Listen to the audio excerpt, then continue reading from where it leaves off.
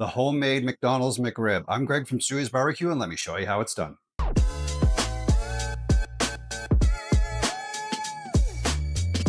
Hey everyone, welcome to another episode of Stewie's Barbecue. Today I'm making a homemade McRib. Probably one of the GOAT sandwiches of all time. People talk about the McRib, can't wait for it to come back. I'm gonna make my version of it today, so we're going to start with the pork ribs. So I've got them all mustered up and I've got the back off, ready to go.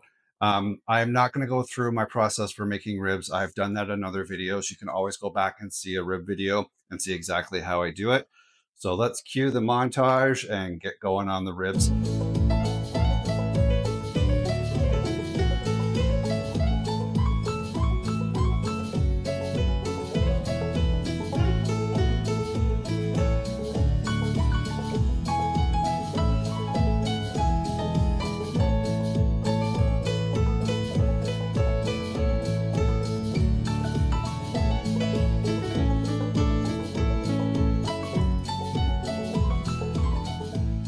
Okay, the ribs are done. The only difference I made in all my other rib videos is these need to be pretty much fall off the bone ribs. So I'm cooking them between 206 to 10, probably a little bit too far. If you can get them 206, 207, 208, you're probably good. These were running in around 207, so they're ready to go. I've let them rest. The other big difference is I didn't put barbecue sauce on them and then put them back on for about 10 minutes. There's no need for that because we're doing something completely different here than just eating ribs. We're making a sandwich.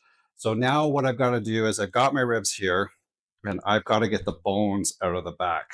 So I'm going to flip it over and I'm just going to work on doing stuff like this. And you can just use your knife to guide you. Yeah, and so when they're this tender, the bones pop out pretty easy.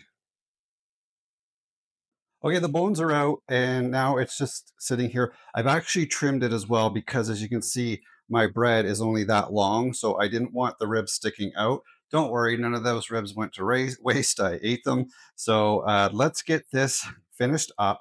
So what you want to do is you're going to take your slab here that's left. You got to be very, very careful with it because without the bones, it's really flimsy. It could fall apart and you're going to try to keep it together.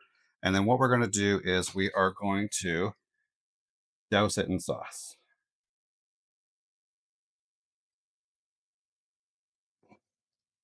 And just make sure like all the crevices are full because that's the best part about the McRib is it's just full of sauce.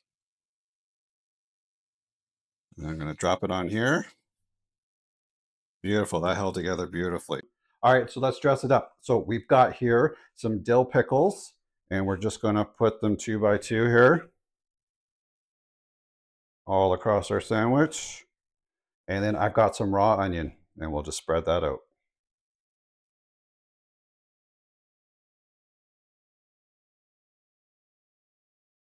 And that, ladies and gentlemen, is the homemade McRib. Now I just got to try it. It looks amazing. Let's get that top on there. Gorgeous. Look at that. All right, let's try it.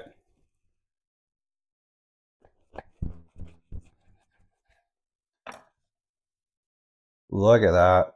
Look at that smoke ring. That looks amazing. Oh, this bread, it's ciabatta bread that I used. Obviously not what McDonald's uses, but we're going with a little, it's homemade. We're going with a little way, we're going a different way with it. And let's give her a try.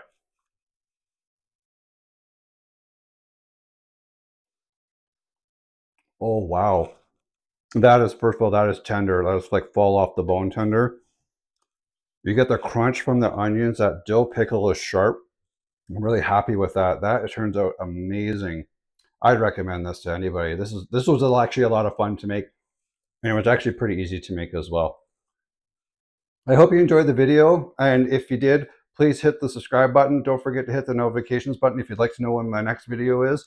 And hit that like button for me. I'm Greg from Stewie's Barbecue. I'll see you in the next video.